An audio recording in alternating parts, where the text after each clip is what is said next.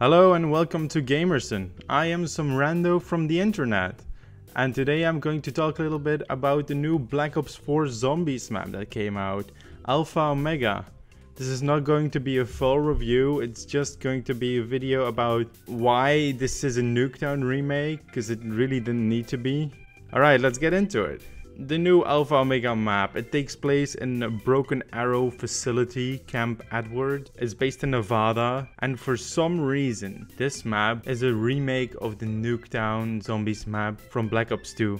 The Nuketown Zombies map was just like this little extra bonus map that we got, and while they managed to fit it somehow in the story, it really had no real importance in the story, and that's fine. It was a decent map. There was like one gimmick in the map that the perks just dropped in one by one over the period of like 25 rounds or something, but there was nothing else really to that map. And I'm okay with remaking Nuketown Zombies. You can do a lot with this map because the original is really a nothing map. It's very small, there's nothing special, and you can do anything with this map as they did. But it really didn't need to be a remake of Nuketown because the map is basically a completely different map.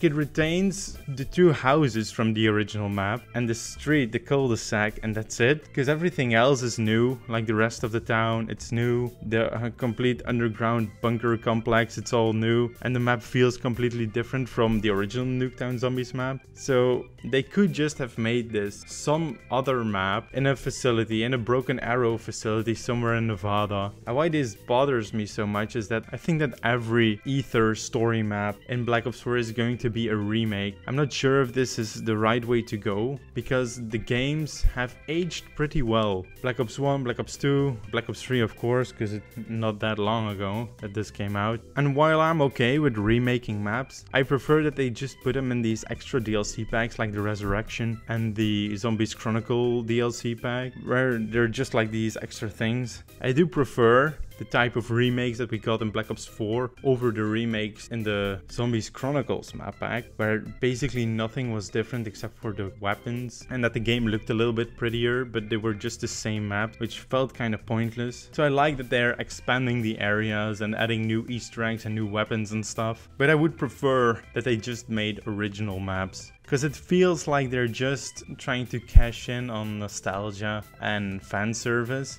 What also bothers me is that in Alpha Omega, I guess we find out that Nuketown isn't really just a nuclear testing site. It's a secret Broken Arrow facility that is disguised as a Nuketown, I guess. But there's very much a nuclear bomb right outside the town. And while that could be used as like something to mislead people, to make it seem like it's an actual Nuketown, it is an actual nuke because a nuke apparently goes off during the Easter egg, and the nuke is very much exploded in Nuketown Zombies, which takes place after this map. But then apparently they thought a nuke going off in the town wasn't enough, so then they had Samantha also destroy a bunch of shit for some reason. And then they told us that apparently the damage wasn't caused by the nuke, but by Samantha being mad. But the nuke clearly went off, like there's a giant crater right there. What do you think a nuke does? And it's just baffling that they would make a research facility and just put a live nuke on top of it ready to explode. It doesn't make any fucking sense. Just set this map somewhere else. That all being said, I do really like the map. I think it's probably the best map in Black Ops 4. It's the one I enjoy the most. I really love the feeling of the map. It's similar to Classified, this 60s feeling thing that you also had in Moon. It's a really cool aesthetic, and I think it works better for the zombie mode than the Chaos story, where it's all this Greek shit. Like the first one, 9, it was just a gimmick in an arena, but I don't think that aesthetic really works all that well in the Zombies game. I just want them to bring the crew to new locations, even though the new Nuketown map, Alpha Omega, feels basically like a completely different map. And exactly for that reason, it's completely pointless to set it in the same location, just take us somewhere else. It's the same with Classified. There was also no real reason why the characters went to that location.